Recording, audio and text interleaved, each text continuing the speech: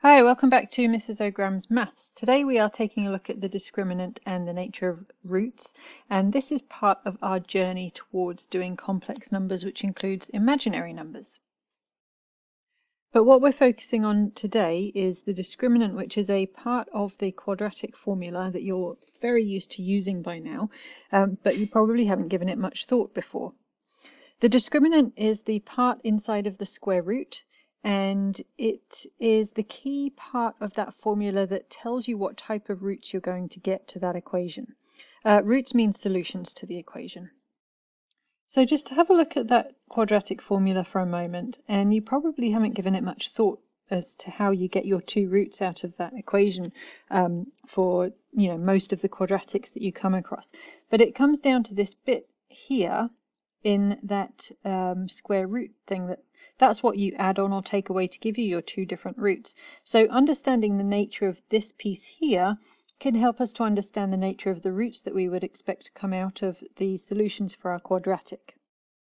And that bit there is what we refer to as the discriminant. So if you're asked to find the value of the discriminant, that's what we're talking about, that b squared minus 4ac. Now we're going to consider what happens if we get certain values of b squared minus 4ac, so different values of that discriminant, in particular different ranges of values that it might take. So think first of all, what would happen if the discriminant was equal to 0? So in working through our solutions, we would have plus or minus 0, which would make no difference. We would have our two roots are actually the same repeated root. And that root, or those two equal roots, would be equal to minus b over 2a. Next, consider if that discriminant was greater than 0. So if we had a positive number up here, we would be able to square root it, and we will get two separate roots. Now we can think a little bit more on this and think about whether that number came out to a perfect square or not. So what would happen if we square rooted it?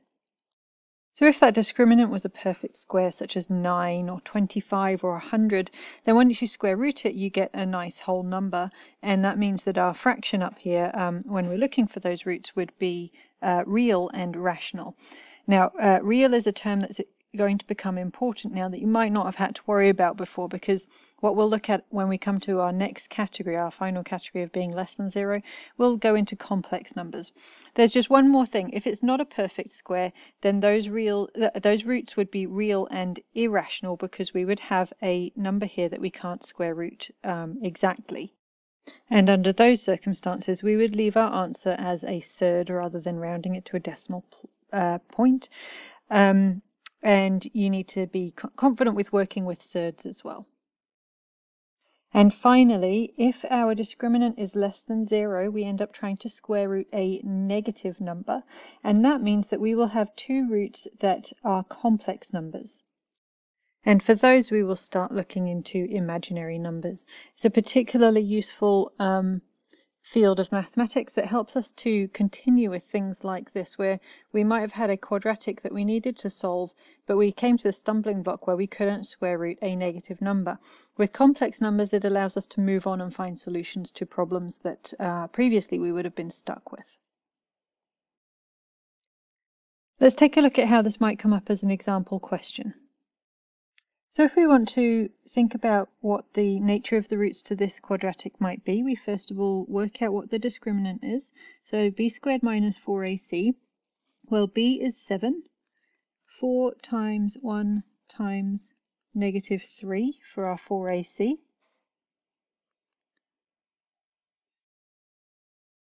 Brings us to the discriminant being 61. Now that is not a perfect square, so we will have, and it is positive, we will have two distinct roots that are irrational.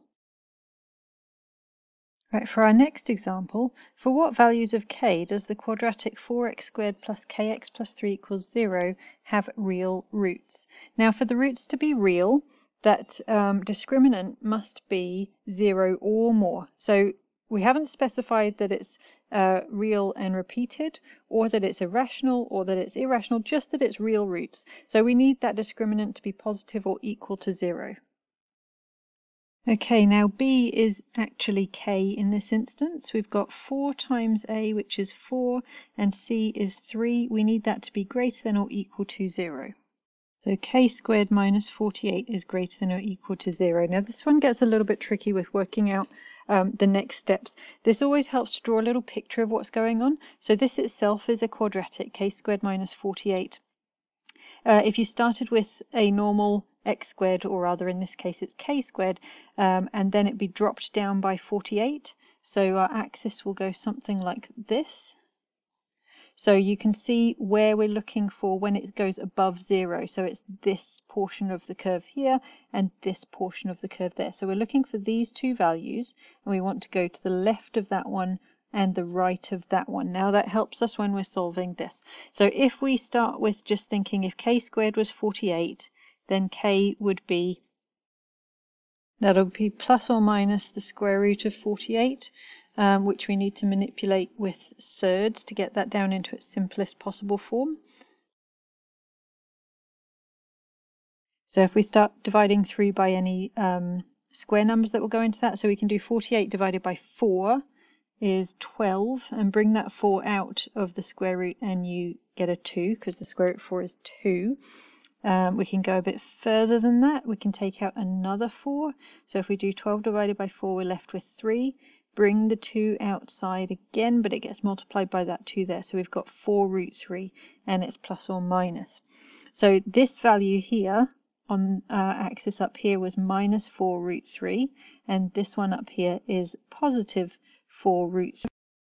Now thinking back to what we were looking for, the values of the discriminant to be above 0, we want it to be this portion of that k curve or k squared curve that goes above the line. So that means we need to be to the left of negative 4.3 and the right of 4 root 3. So we can finish by writing that inequality of k needs to be less than 4 root 3 and k needs to be less than negative 4 root 3 and more than positive 4 root 3. So there we have our two